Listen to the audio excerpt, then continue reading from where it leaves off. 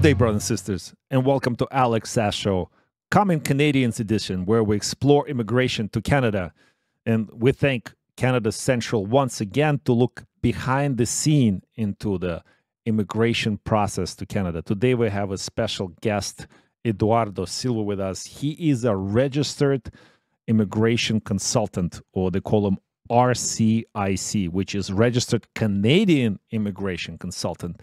And he's really good at what he does, and that's why we have him here at the show.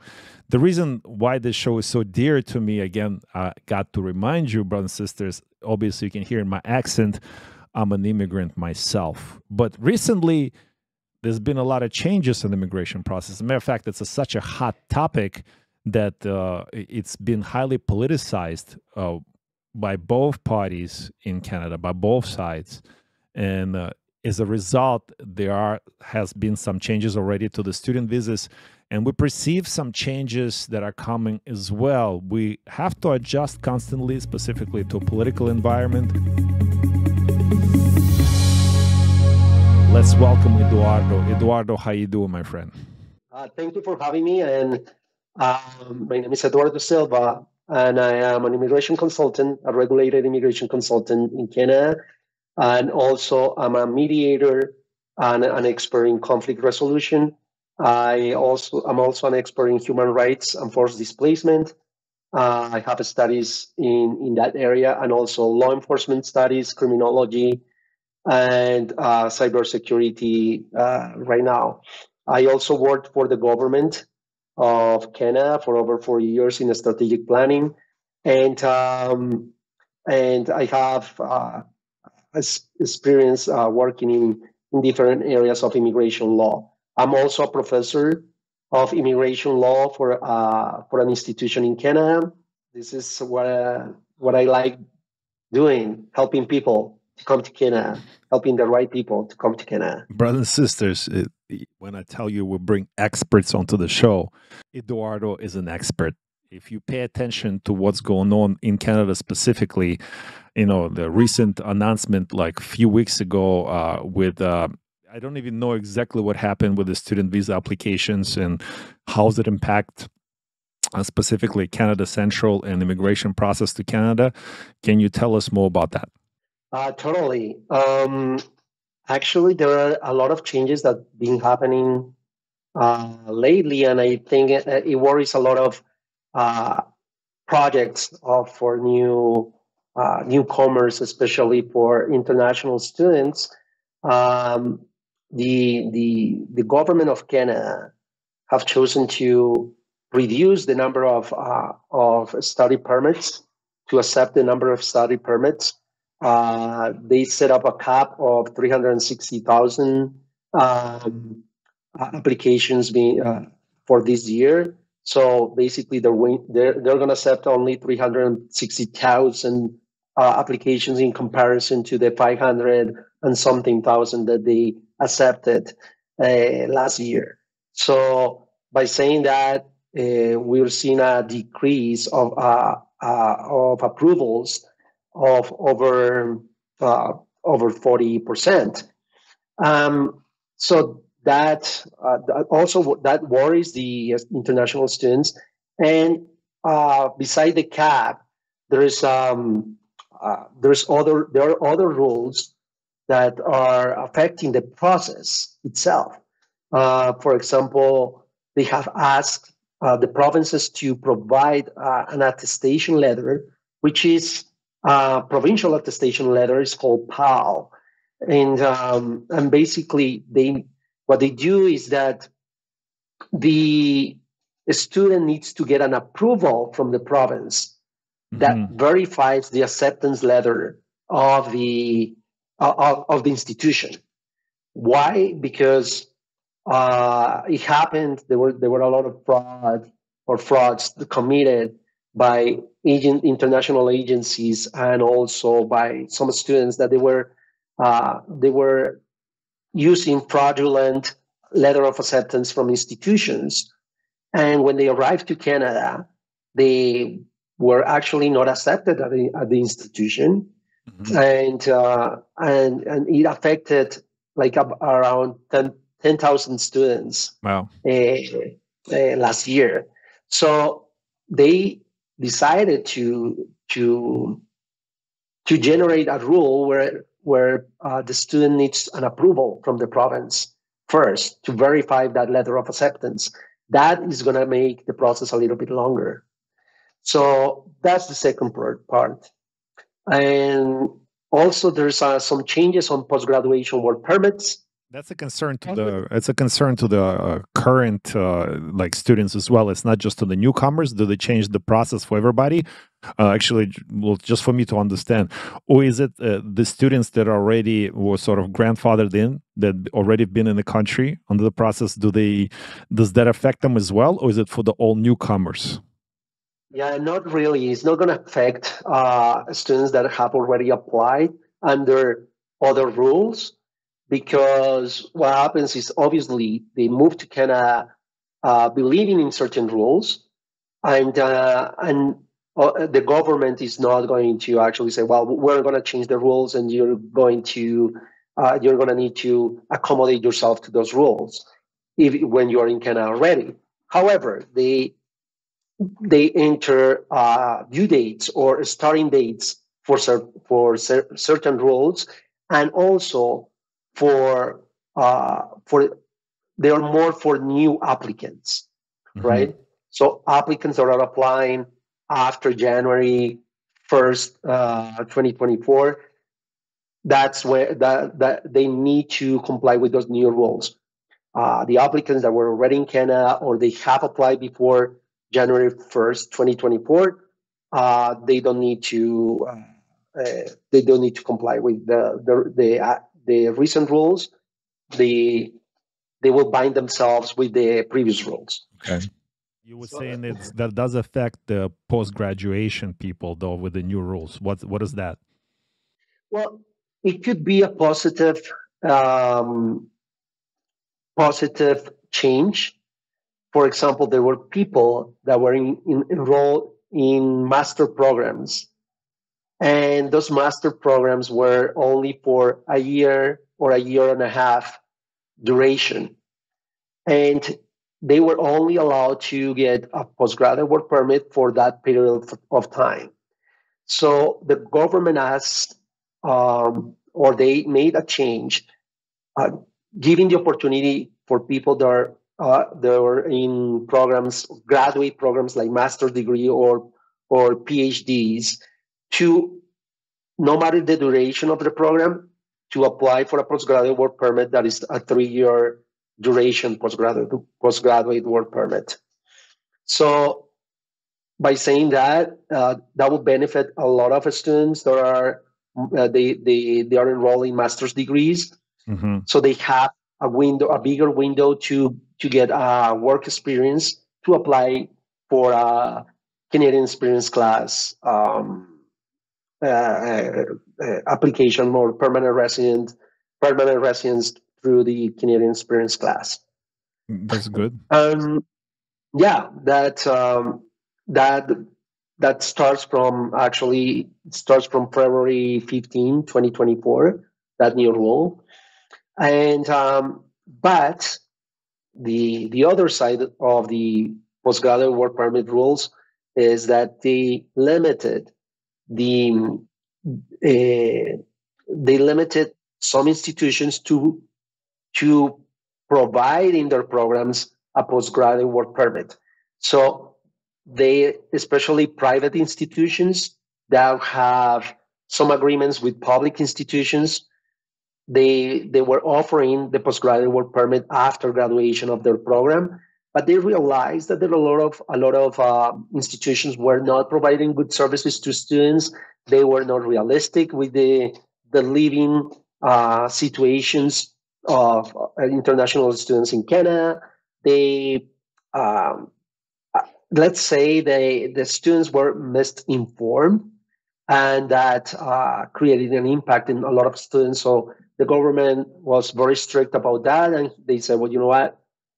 No more private institutions that offer certain programs are going to be allowed to offer the postgraduate work permit after the program. So that's going to affect the economy of a lot of institutions. and it's going to reduce the number of people applying to those institutions, right? Mm-hmm. So another change that I think is very important to highlight is the open work permit for spouses. I Mm-hmm. think this is really affecting the movement of newcomers that have family members and they're willing to apply So for. it's like it's a reunification of the family. So it's something different. It is different. What happens is that when you are an international student and you have family and you have a spouse or children, you were allowed with the family, like your family members were allowed to apply the children for study permits if they were 5 years or older, and the spouses or common law partners, they were allowed to apply for an open work permit. So when they moved to Canada, the partner was able to find jobs in Canada and help the principal applicant support themselves. Mm-hmm. Um, However, now, like the new rule is that no more open work permits for the spouses. Children can apply for study permits, yeah, but no open work permit for spouses unless the student is enrolled in a master's or a doctorate program or a PhD. Mm-hmm. So obviously, the number of applications now are going to be reduced because families don't want to move to Canada together if the spouse is not accepted or is not going to get as an open work permit. Then that's strictly for the students. Yeah, for international students. So we're hoping that this rule can change a little bit and probably be a little bit more flexible with programs like postgraduate programs, or at least, and that spouses can apply for an open work permit. Now, Eduardo, important to know because we come here to this country for better life, not only for ourselves but for our families, for opportunity, etc. So one of the opportunities when we come here as students or on the work permit, etc., is eventually to bring the family. I understand there's some ways, some changes, or maybe not. Maybe there's a particular way for reunification of the family. And what can you tell us about that? Yeah, Canada is making a big effort uh, to support families, and they understand the importance of having your loved ones close to you in order to improve or to have more motivation and to develop yourself in different areas in the country and to feel more comfortable in the country. Just imagine if you're spending a really long winter time in Regina or Saskatoon by yourself, and you have your loved ones in your home country, and and that you cannot bring them with you, especially your children or your spouses, right, Yeah. or partners. So it will affect it will affect you mentally, and also it will affect your goals. So obviously they think it is important to keep people mentally safe as well, and also to have motivation to keep working to and to increase the economy of the country. um, so the new rules now, or there are some changes, or they announce new measures. For example, for family reunification, is that they will fast the reunification applications or temporary resident visas for spousal applicants. For example, people that have work permits in Canada, they're working in Canada and they want to bring their spouse. They can apply for their spouse to come to Canada with an open work permit, or they can apply for a visa, just a tourist for visitor visa, so they can fast that process, right? So they will focus their attention on fasting that process. Um, they have new and dedicated processing tools for spousal TRV applicants, which is temporary resident visa applicants. So they have better tools to process those applications, and there are open work permits. They're offering open work permits for spousal and family class applicants. Uh, as I mentioned, for international students was a really good thing. A lot of people benefit from that for over 2 or 3 years, where their partners could apply for the open work permit. This is no longer uh, the benefit, but there's still some international students that can get their spouses or partners to apply for an open work permit. Also, there's like open work permit extensions for spouses and partners, and in overall, I think is they are increasing, or they are they are creating more benefits to people that are newcomers in Canada and they want to bring their loved ones to Canada as well. There's also uh, the the benefit of having your children applying for school or for a study permit, where they can go to school while you're doing work, either working or studying in Canada, and they can register into a public school with no cost, That's right? under So, the reunification policy. yeah, the reunification policy, which applies for applicants that are in Canada with with a study permit or with a work permit, or applicants or people that have temporary work permit, for example, not for visitors. If you if you are visiting Canada, or if you are a tourist in Canada, you're not going to be allowed to bring your children and have them apply for a study permit and study in Canada while you're visiting Canada, right? So not in those cases, but in other cases, they will have that opportunity. There's so much information you just shared. My head is actually spinning. Like I can't really. I mean, I understand it better now that I talk to you, but still, I understand we just touched the tip of the iceberg. And in terms of the procedural aspect of that, that's probably a whole another hour we can spend just covering the overview of those things. So I encourage you, brothers and sisters, remove that headache, focus on what you do best, and leave it to professionals. You know, like the way you watch our show. Uh, I'll encourage you to contact Canada Central and Eduardo Silva, and they guide you through the process the best way possible, so you can focus on your things, you can focus on your studies, you can focus on your work, you can focus on your family. And Eduardo, once again, I want to thank you so much for joining us here today and spending your time, your precious time, because I understand you are a really busy man and family man, and family is important to you. And what you're doing is a good God's work as well. Thank you so much, Eduardo. Thank you for joining us here today.